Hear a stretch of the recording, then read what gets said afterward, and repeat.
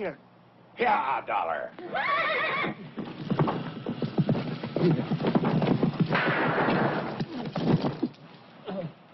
Oh. Throw it in there right by that bush.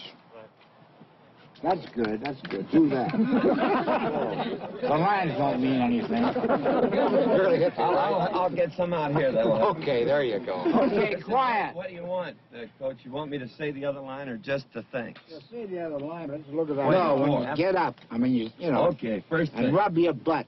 I hear you. Is Chuck out? Yes, sir. All right, we're rolling.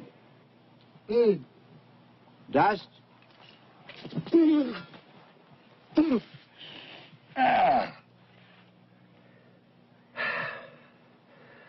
Thanks.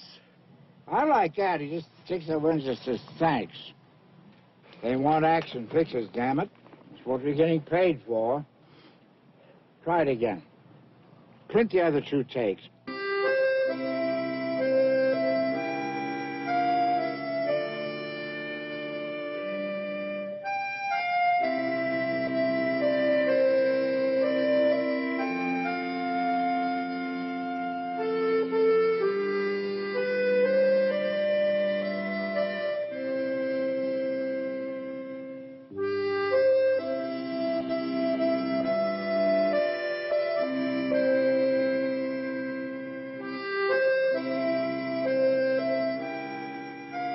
The American West of John Ford. You'd have to look hard to find them, but 90,000 people live here, the entire Navajo Nation. There are no television antennas or telephone poles. It's just like it was when America was 13 colonies and a dream. This place makes it seem like it wasn't that long ago. On the maps of Arizona and Utah, this is called Monument Valley. But to me, it'll always be John Ford country. As a matter of fact, folks call this Ford's Point. When you stand here and look around you, you don't have to ask why John Ford loves to make westerns or why we like to go see them. I've been a student of John Ford for a few years. He doesn't make pictures about good guys or bad guys. He makes stories about people. They bend or they break or hold their ground depending on the kind of people that they are. Of course, when westerns were first being made, it was a different story. Shoot-em-ups, they called them. The hero wore a white hat, wasn't afraid of anything, always got the girl. They were short, simple, and except for a few stars like Harry Carey, easily forgotten. In 1924, the Iron Horse broke the pattern. It wasn't short or simple. It was an epic, an action spectacle that ran 2 hours and 40 minutes. The plot wasn't just good guys versus bad guys. The Iron Horse was the story of a nation's determination to unite itself with a continent-spanning railroad.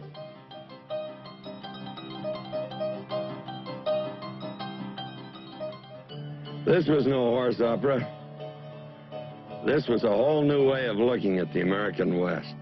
No one before or since has been able to get on film the vitality and sheer beauty of the West.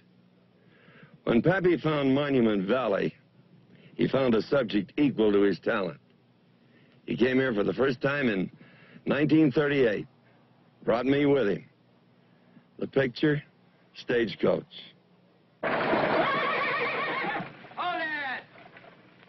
I was 30 years old then. Been around pictures for about 10 years. I'd made dozens of westerns with other directors, but except for a bit part here and there, I hadn't worked with Pappy. Stagecoach was not only the first film he shot in Monument Valley, it was also the first western he'd made with sound. And the first time he'd ever worked with me. You may need me in this Winchester, Curly. Saw a ranch house burning last night. You don't understand, kid. You're under arrest.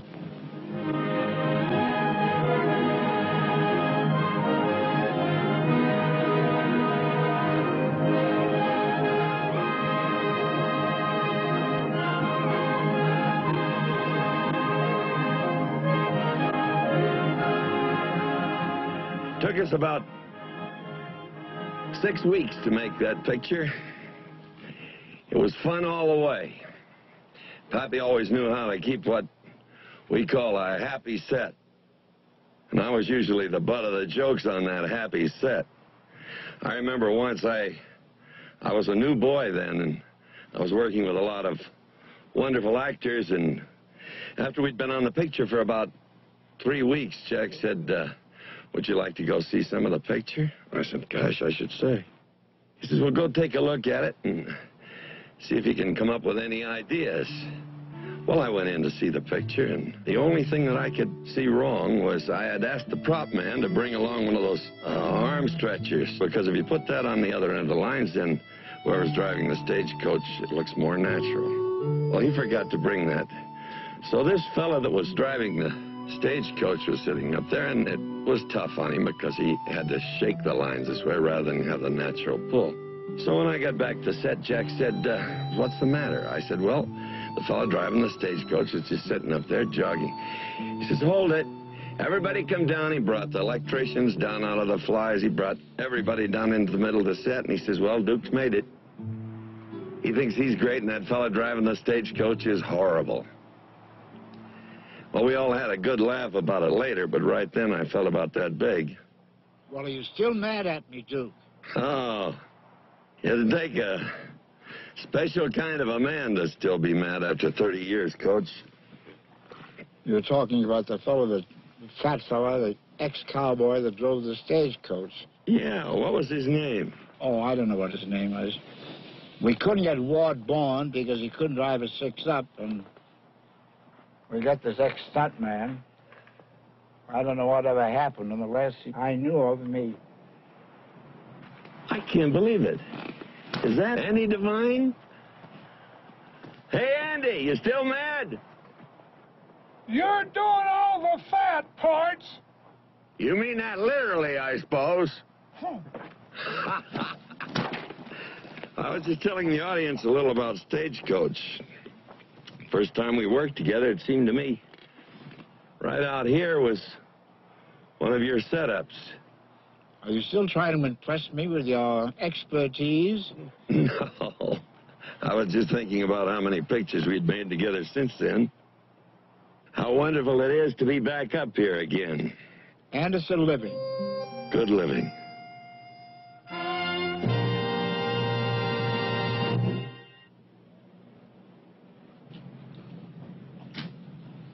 Oh, they're engraved and everything. This is good to Jimmy Stewart. Well, I appreciate it very much, boss. I may have told you I have Wyatt Earp's old rifle upstairs. Mm-hmm. I see. For John Ford, making films has always been what he calls a job of work.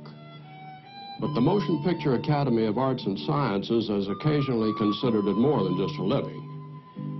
In 1935, they presented an Oscar to John Ford for his direction of The Informer. 5 years later, The Grapes of Wrath won him a second one. The next year, How Green Was My Valley was voted Best Picture of the Year, and John Ford won an Oscar for directing it.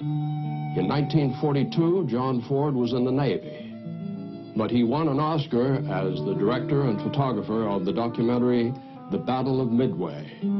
1 year later, Commander Ford won his 5th Oscar for another documentary, December 7th. In 1952, The Quiet Man put this one on his mantle. 6 altogether, and not one of them for a Western. Now, maybe that's because the excellence of a John Ford Western is something that we all take for granted. Or maybe it's because he's made so many of them that even he has lost count. He made his first one when he was 22 years old. That was back in 1917. It was a 2-reeler called The Tornado. And he wrote it and directed it, and he also worked as an actor in it. He made 8 other pictures that year, all of them Westerns. They Didn't win any awards, but they weren't too bad for a young man learning his trade. And the memories of that year and of all the years in between, they're all scattered around the walls of this room. The deerskin was a gift of the Navajos after Stagecoach.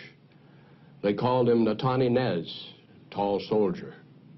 The thank you note was written by Shirley Temple after he directed her in Wee Willie Winkie. The photograph of Lincoln was used in Cheyenne Autumn. Here's a musical trio that never made it big. That's Pappy on the drums. I'm in the corner. The only real musician is a fellow in the middle, Danny Berzaghi. Danny was a fixture on almost every Ford picture. He was in some of them, but mostly he just played the accordion.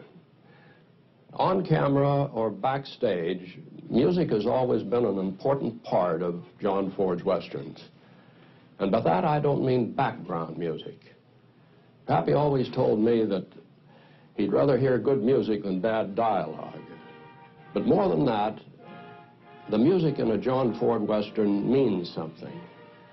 It evokes a sense of tradition, a nostalgia for simpler times when all hope lay ahead, when Americans were convinced that the promise of America lay over the next rise, that greener pastures did, in fact, beckon from beyond the next mountain range. In search of that promise, pioneers walked across the continent. And for John Ford, they also danced. In Wagon Master, we can chuckle at the comedy romance between Alan Mowbray and Jane Darwell, but at the same time, we learn that there was more to pioneer life than fighting off Indian attacks.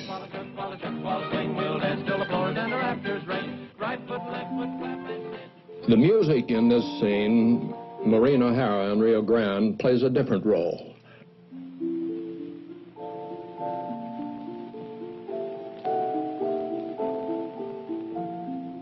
For John Ford, there was no need for dialogue. The music said it all.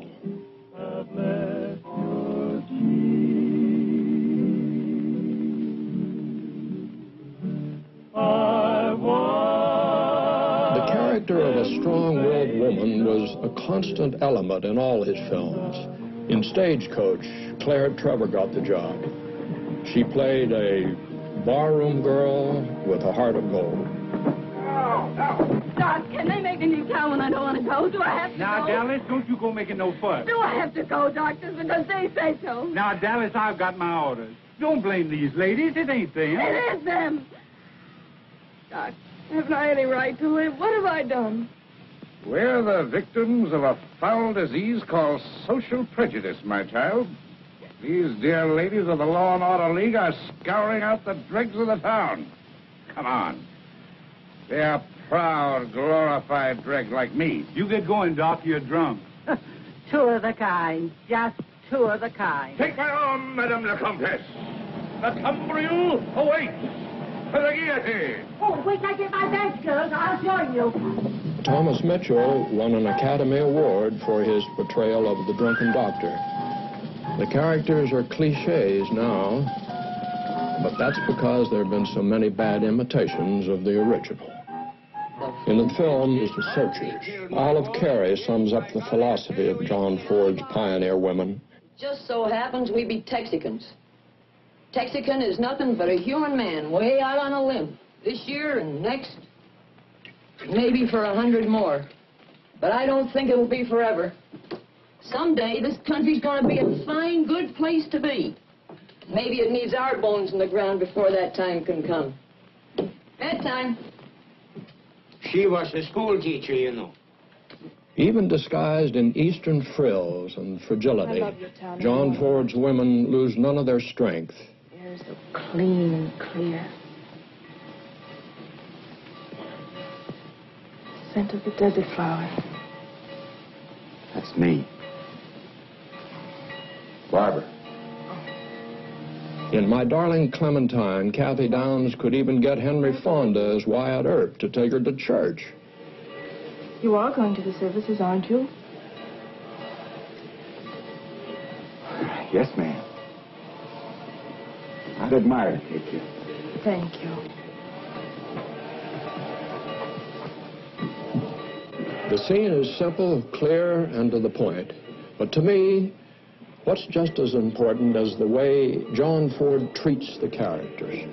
His admiration for Wyatt Earp and others who won the West at gunpoint is almost reluctant, while for women like Clementine, the Sutlers, and the schoolmarms, he gave his wholehearted respect.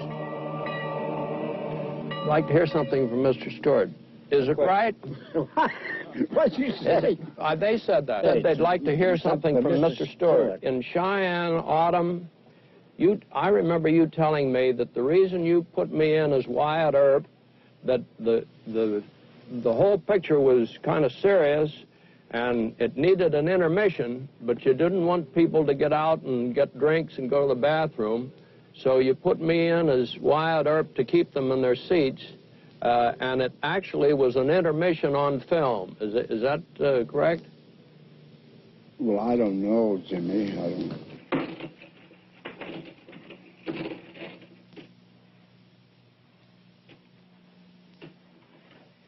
Yeah, that deck feels light.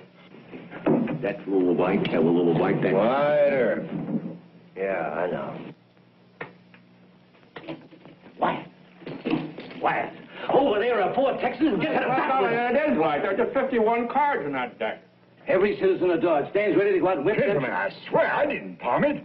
Major, where's the card? Wyatt, if we shoot him, we won't have anyone left to play with. Gentlemen. It's a good point. New deck. I just wondered if the reason you had me playing Wyatt Earp to keep people from going to the bathroom is that? Well, that's quite a feather in your cap. But any chance I get to work with you or Henry, I would leap at the chance. I mean, that's why I'm here today. Yeah. Well, I'm very flattered and pleased. Well, we love you, boss. You're a hell of an intermissioner. An intermissionary, I'll say that much way. I'd like to tell a prank if I have enough film in the camera. Just tell it. They're not rolling. Oh, I want to tell this on film. Oh, roll them. Roll them. Roll them. The gag that I remember most was on Mr. Henry Fonda on me. We were doing Young Mr. Lincoln, and Henry... I'd never met Henry, and the first time I saw him, he was in makeup. This is true, isn't it? Yeah. And we were on location up at Sacramento, working on the river. So we finished, and we got on the plane last night, and this very upstanding young man sat by me, and we started chatting. I said, would you like a smoke? And he says, no, thanks. I have some cigarettes, and you're smoking cigars. And I says, we've met before, haven't we? He says, yes, I believe we have. I said, well, I mean, my name is John Ford. He says, fine. He said, my name is Henry Fonda. I said, what? And this is true, isn't it? And I had never seen him without the makeup, and I didn't even recognize him. So that's a true story. Yeah. And that was a prank you pulled on me. In Fort Apache, Ford created his own version of the Battle at Little Bighorn with Henry Fonda in the role model on Custer. Ford's version may be at variance with history, but his interest was not in the man, but in the hero. His concern was not with assignment of blame or placement of glory. His interest was in the birth of a legend.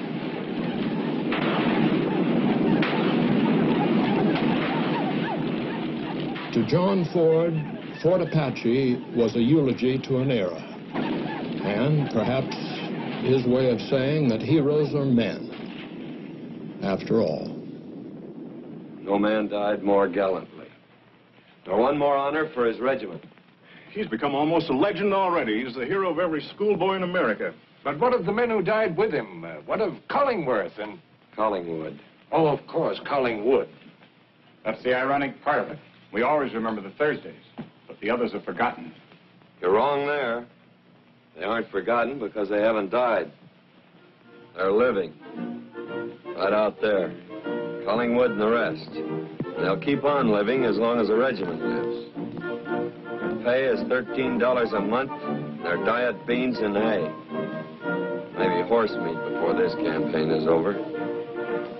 Fight over cards or rot-gut whiskey, but share the last drop in their canteens. Their faces may change, their names, but they're there. They're the regiment, the regular army. Now and 50 years from now. They're better men than they used to be. Thursday did that. He made it a command to be proud of.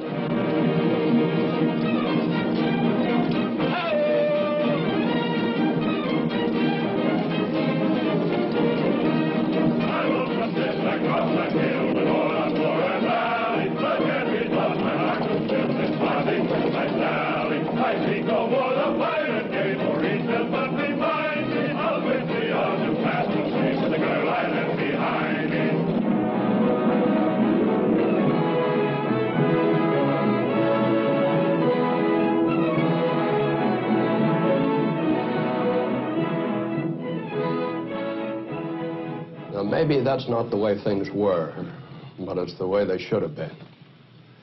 And that's a point of view John Ford took in almost every Western he ever made.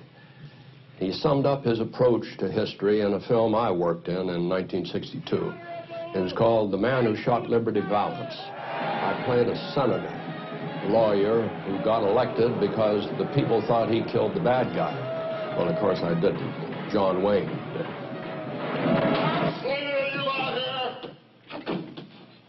I'd say that was Liberty Valance there now. Wouldn't you? Yes, I would. We'll be seeing you, Mr. Stoddard. Get out of that shadow, dude.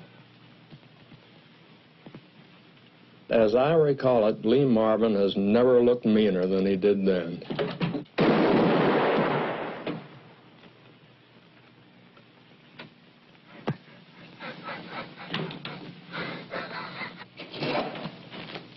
You got two hands, Slinger. Pick it up.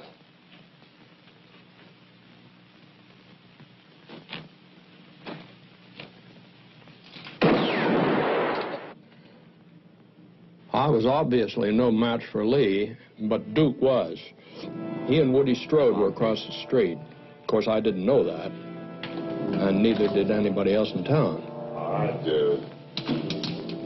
This time, right between the eyes.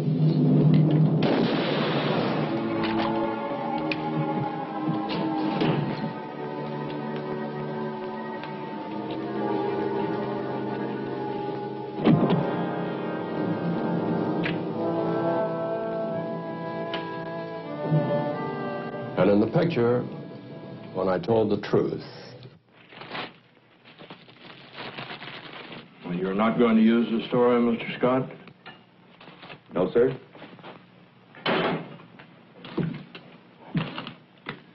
This is the West, sir. When the legend becomes fact, print the legend. He's right, Rance. And that's what John Ford does. He prints the legend. And that's a fact.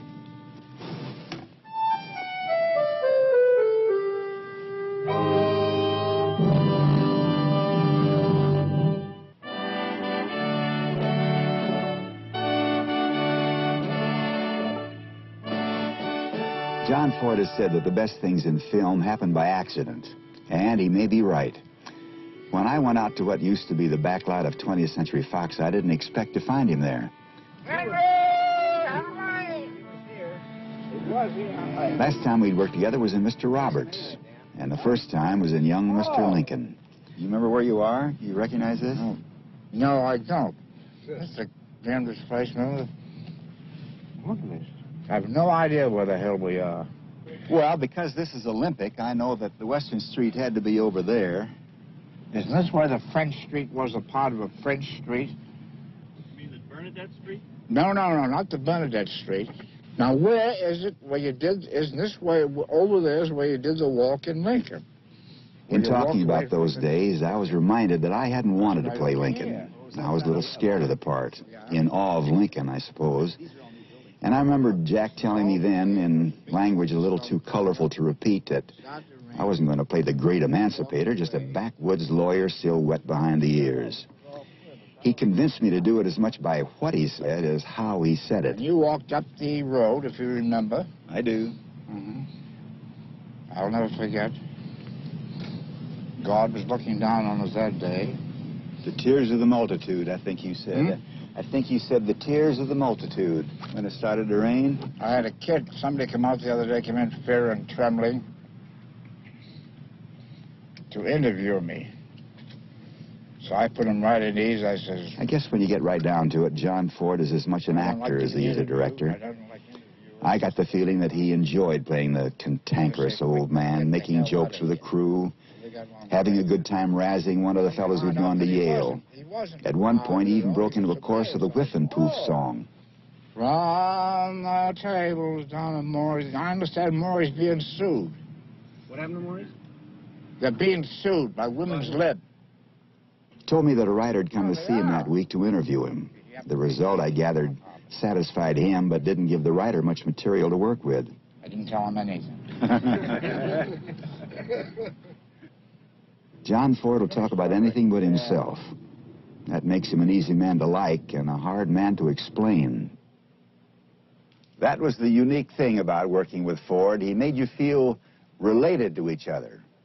Actors, technicians, everybody, part of his family. I'm not saying that he's not the hard-nosed, cantankerous, do-it-my-way or not-at-all director he claims he is, but he's also a sentimentalist. And there are several generations of film workers who will vouch for that. For the ladies, who in this case is another Ford regular, Mildred Natwick. I just had a nip. To the guardhouse, Quincannon, quick set march. What's the touch, ma'am? Aren't you ashamed? 8 of you picking on one poor man. Only 7, ma'am. Forward, yo! Comedy is what John Ford claims he does best. And I don't want to argue with him, but somebody said, I think it was Orson Welles, that John Ford is as much a poet as he is a comedian. Maybe he's both. For sure, he's a sentimentalist. To Jack, Victor McLaughlin wasn't just an actor, he was a friend. They made 11 pictures together. This was the 10th one and the last Western, Rio Grande. I feel better now. It'll kill you or cure you. Doctor, with your fine education, would you be telling me something? Yeah. What is an arsonist? An arsonist is a person that sets buildings on fire for profit or perverse excitement. Why? It all started when we rode down the Shenandoah Valley, Doctor. It was me cursed luck to be ordered to burn the crops in the barns at Bridesdale. Just it was owned by the same family ever since that grand Irishman, Sir Walter Riley, first smoked a pipe. Seems like I've heard that story before. And there's the black hand that did the dirty deed. I wish you'd knock it off with that stick.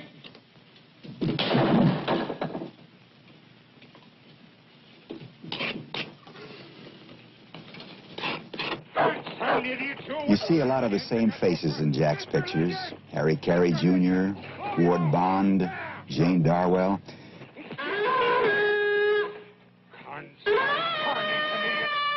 It was like being part of a large and loyal repertory company. Ward made 22, including my first Ford Western, My Darling Clementine.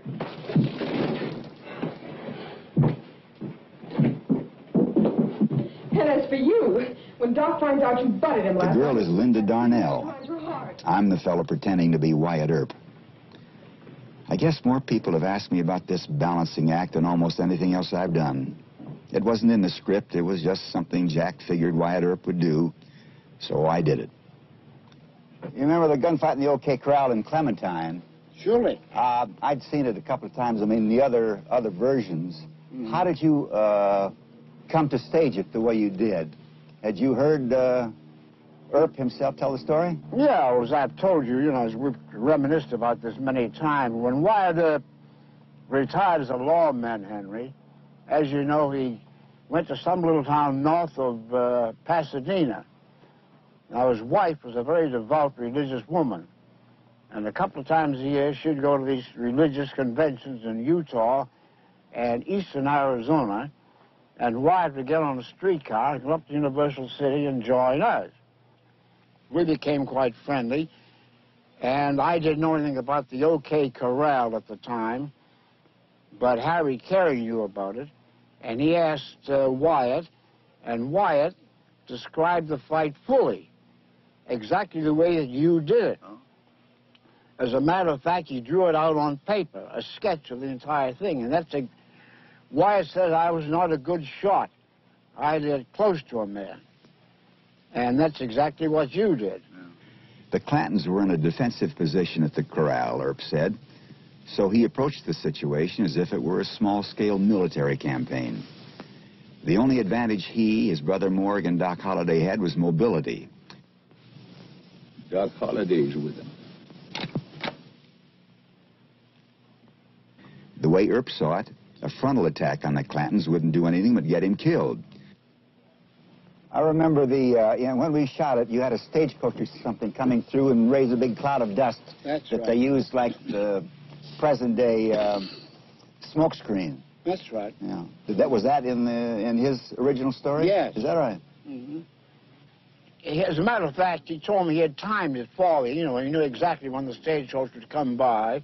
On a very dusty road, and he waited his time, and when the stagecoach came by, you made your move and the others made their move. But that's exactly the way it happened.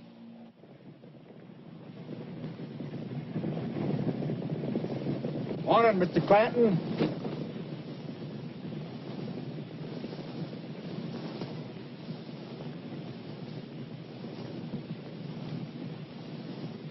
Let's talk a while. Ike! Well, now. You go right ahead and talk. I got a warrant here for you and your sons. Charging the murder of James and Virgil Earp. There's also a charge of cattle rustling. I'm giving you a chance to submit to proper authority. Will you come on right in here, Marshal, and serve your warrant? Which one of you killed James? I did. And the other one, too.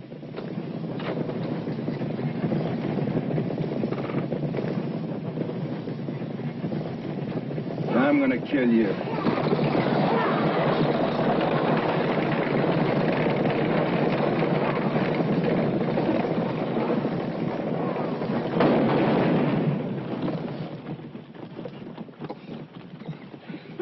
Doc Holliday's silk handkerchief isn't documented. But then, as I said, Jack used history. He didn't feel he was married to it.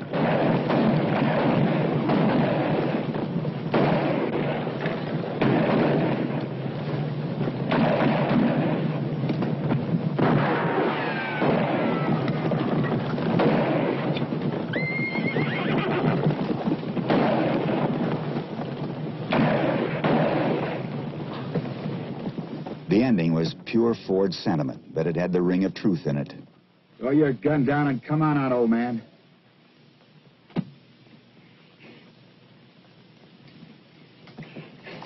My boys. Ike! Sam! Finn! Billy! They're dead. I ain't gonna kill you. I hope you live 100 years. Feel just a little what my pa's gonna feel. Now get out of town. Start wandering.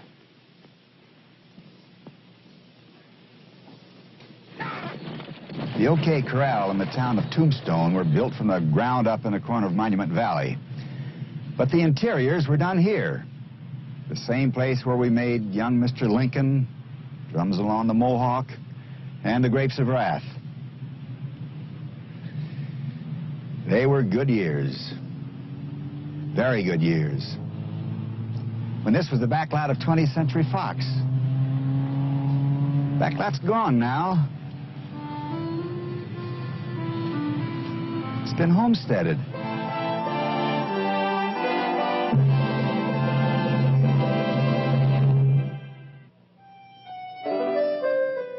Monument Valley is so identified with John Ford, it's been said that if anybody else made a picture here, they'd be accused of plagiarism. A shot like this, a man on a horse riding against a background of harshness and beauty, that's a John Ford trademark.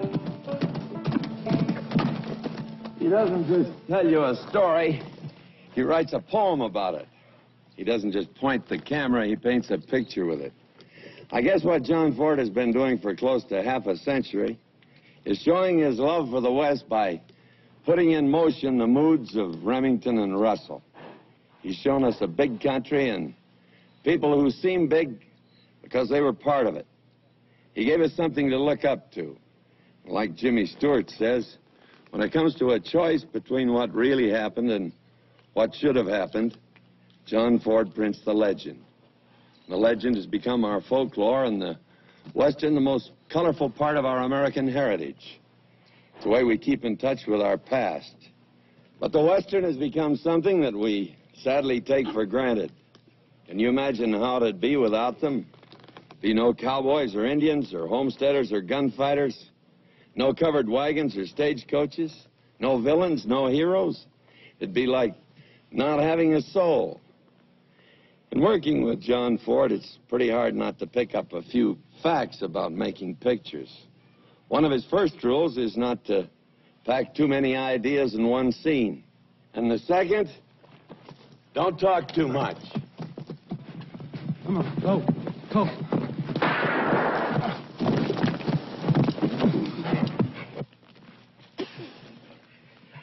And the third rule is what hurts.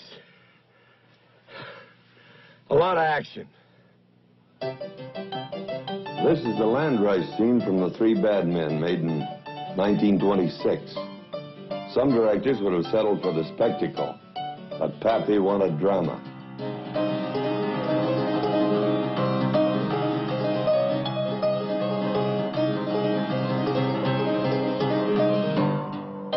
He never missed an opportunity for humor or a chance to do what he called busting them up. Pappy liked contrast, in mood and lighting and pacing. He knew how to get everything there was out of a scene and how to put a period on it.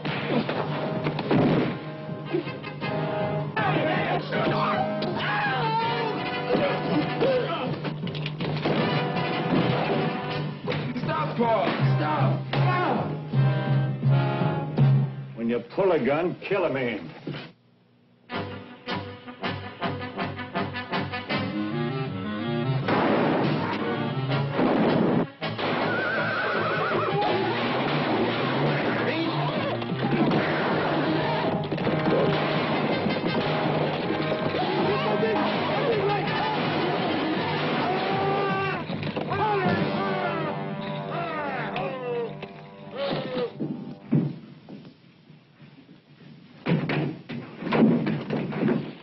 The real action to Pappy always happened outside.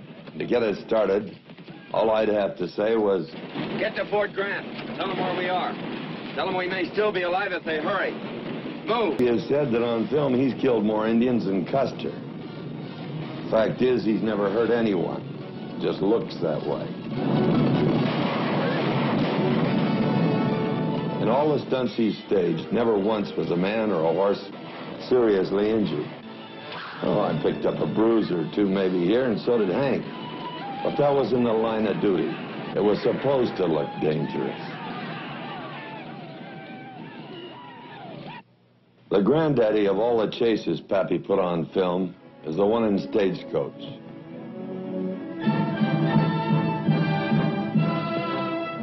The villains were the Indians. We'd been dodging them for 2/3 of the picture.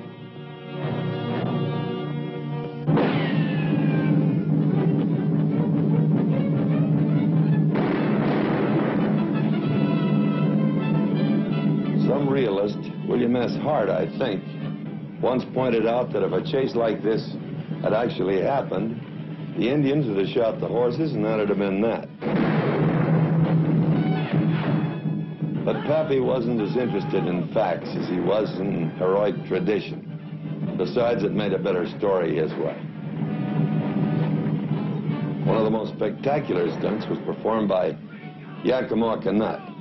He's really an Irishman, by the way. His first name is Enos. This is how Pappy earned the reputation of being a hard-nosed old action director. He didn't rehearse anything. He took it any way it happened.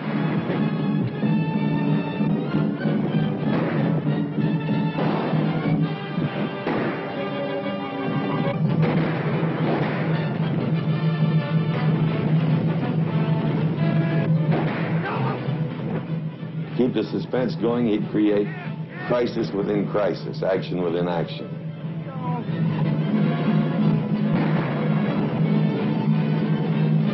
I'd like to take credit for this stunt, but it was Yakima again. One of the best stunt men I've ever worked with. It was a dangerous piece of work, and I was satisfied to settle for the close-up.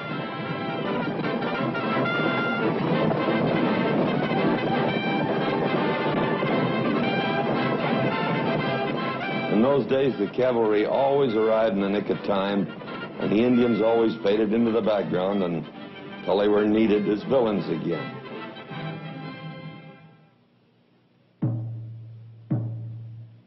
Set the record straight, Pappy cast the Indians as heroes in the last Western he made, Cheyenne Autumn.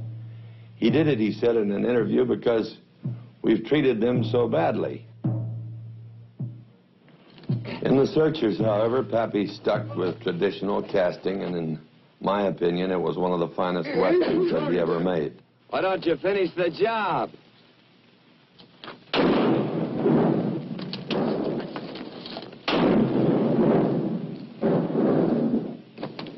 What good did that do you? By what you preach, none. By what that Comanche believes. Ain't got no eyes, he can't enter the spirit land. Has to wander forever between the winds. You get it, Reverend.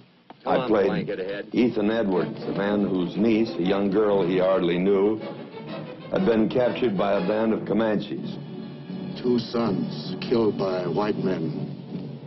For each son, I take many scalps. It took him 10 years to track down the Comanches who had taken the little girl, and when he did, his hate was still intact.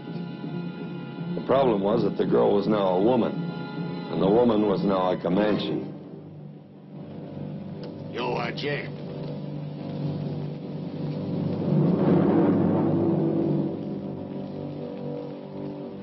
Leave us go amongst them! You go!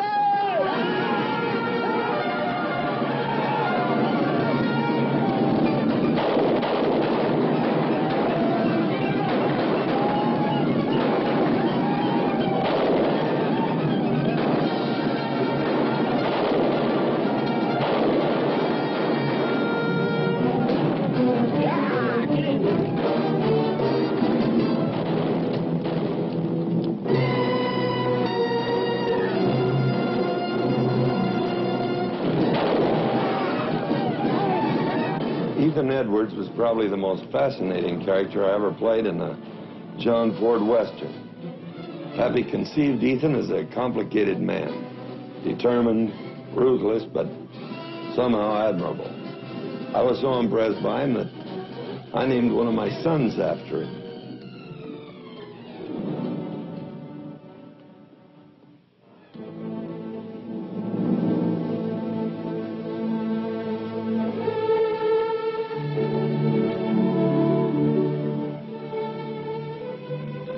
Let's go home, Debbie.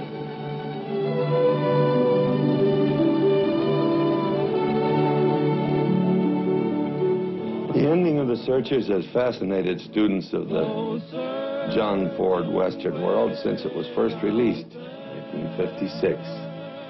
Maybe it does because it's an unhappy, happy ending. The lost girl, Natalie Wood, is found and returned to her family, John Quaylen and Olive Carey. Jeff Hunter and Vera Miles, the young lovers, are reunited. But Ethan Edwards, The man the story was all about is left standing outside all alone. The people have wondered what John Ford meant by that. He's never answered. I can't answer for him. I can only tell you what I had in mind. When I crossed my arm, I did it the way Harry Carey used to do it. Because his widow was on the other side of that door, and he was the man Pappy said taught him his trade.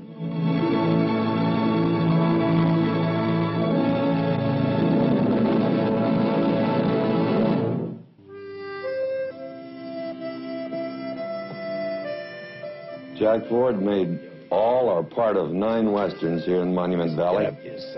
When we came back in June, it was the first time we'd been here together in 15 years. The valley hadn't changed. It never does, but we had. Mostly just getting older, I guess. I came back to reminisce, and I got the feeling that maybe Pappy came back to say goodbye. You're going to take that over again. I said, hell no. I said, you came crossed out in the action. He said, what do you mean action? I damn horse went down on him. Wayne almost rode over me. I said, oh, I think it looks good. I did, too. I just right up on it. Yeah. Isn't that the road there where the coach came up there? Mm-hmm. Right around there, right up to the Indians right here. Yeah. It's a very funny coincidence. The fellow we picked out as Geronimo actually is Geronimo's grandson. Is that right? No, we didn't find it. Harry just dug it out and told me. He was half Apache, half Navajo. That's like that Mickey, what's his name? Mickey. The half Irish, half Indian. Oh, son of a... Yeah, he's half Irish, half Indian, and whole son of a... Mickey, yeah. Memories come back.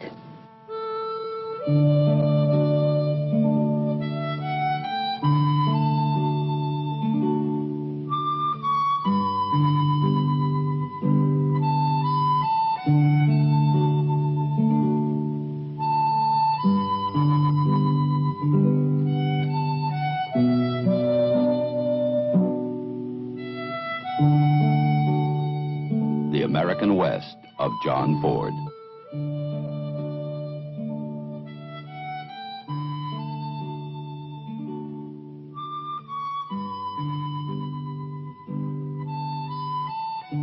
Motion picture home, of course, country home. Yeah. As you always do. I mean, that's I'm not a career man. I never was. I'm just a hard-nosed, hard-working director. They'd hand me a script. I said, this ought to make a fair picture. This make a good picture. I think it's going to be a lousy picture, but you have it scheduled, so I'll go ahead and do the best I can with it. But I never felt important or felt any that I was a career director, a genius, or any other damn thing. When you get your cue, just bust them and roll. Yes, sir. Okay. Ready, take off.